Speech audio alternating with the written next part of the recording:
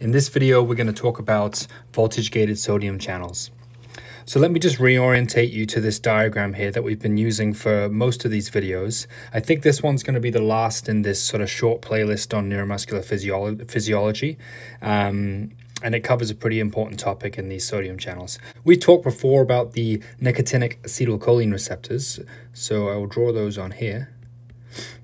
That's these receptors here. And we talked about that when an acetylcholine molecule, two acetylcholine molecules bind to one of these receptors, they open, causing sodium influx into the muscle membrane, which causes depolarization.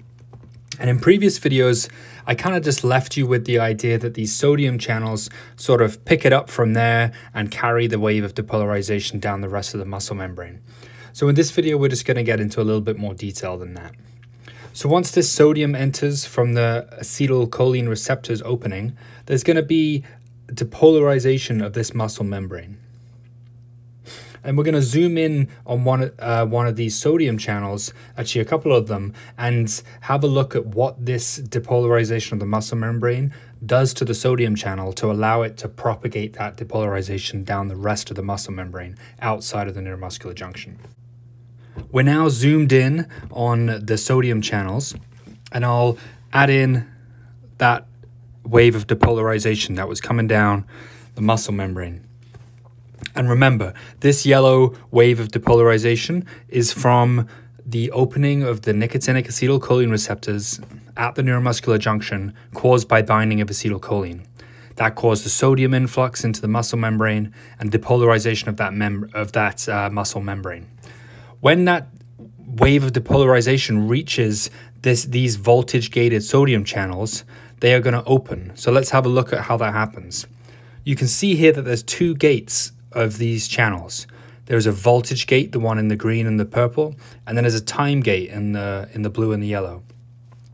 And they serve different purposes. The voltage gate, as its name implies, is going to open when it experiences this depolarization of the muscle membrane. So when it experiences that change in voltage, this is going to open, and we're going to be left with the situation in the middle here, where this channel has both an open voltage gate and an open time gate. And you'll notice that on the channel on the left, that in the resting position, which is what this one is, maybe I'll just write that. This is the kind of resting position of the channel. In its resting position, the voltage gate is closed and the time gate is open, okay? The voltage gate experiences the voltage change of the muscle membrane caused by depolarization at the neuromuscular junction. The voltage gate opens, and now we have an open voltage gate and an open time gate, which allows sodium to rush down the membrane and cause depolarization of the muscle membrane. Okay, if you imagine a whole row of these sodium channels down the muscle membrane, when this sodium channel experiences the depolarization of the muscle membrane, the voltage gate opens and sodium rushes down it, it then causes subsequent depolarization of the muscle membrane near it, which then triggers the next sodium channel and the next sodium channel. And this is how this wave of depolarization travels down the muscle membrane to cause a muscle contraction. I'm just going to remove a few of these squiggles so it's a bit neater. If we see the channel on the far right, we've noticed something different happened there. In this channel, the time gate has closed. The time gate has gone from its resting position of being opened to being closed now. This happens a short period of time after the voltage gate opens. And that's a mechanism that's in place to prevent the channel from being open forever. So the voltage gate opens, and to make sure that some sodium comes in across the membrane, enough to cause depolarization, but not too much, the time gate will then close. And this makes this channel inactive. So we'll say like this is an inactivated channel. What we can see here then is that the voltage-gated sodium channel has three different configurations. On the left, you see its resting state. The voltage gate is closed and the time gate is open. In the middle, we see the channel in its open configuration.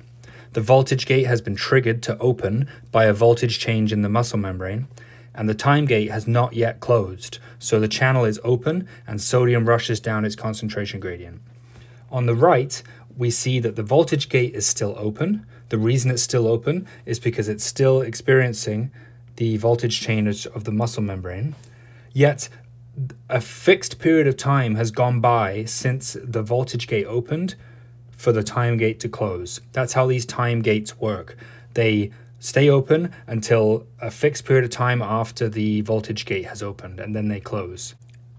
So do these sodium channels remain in this inactivated state forever?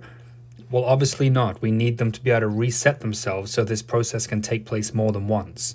So how do they get back from the inactivated state back to the resting state? The only reason the voltage gate of this inactivated channel is open is because it is experiencing the voltage change of the muscle membrane.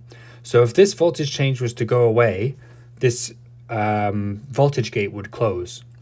Now, if we think back to what's happening at the neuromuscular junction, we said in previous videos that the acetylcholine only binds to the acetylcholine receptor for a fraction of a second. It binds and then it unbinds and is invariably destroyed in acetylcholinesterase. So when the acetylcholine unbinds from the acetylcholine receptors, that depolarization of the muscle membrane that we started with this explanation with goes away. And once that depolarization of the muscle membrane goes away, there is nothing left to trigger the voltage gate of these sodium channels to open, so the voltage gate closes. Shortly after the voltage gate closes, the time gate will go back to its resting state of being open. Understanding the action of these sodium channels is really important for a couple of reasons.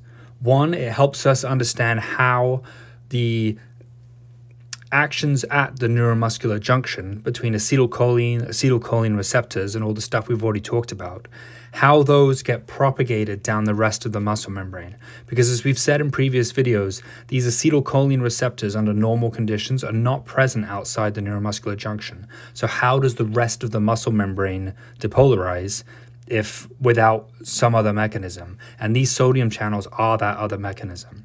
So that's the first reason. And the second reason is that this foreshadows a conversation that we'll be having in the future about depolarizing muscle relaxants and how those muscle relaxants have their effect and how they lead to paralysis. So I think that's enough for this video. Hopefully that's perked your interest in how depolarizing muscle relaxants work, and you can look out for the videos I'll be releasing on those later on.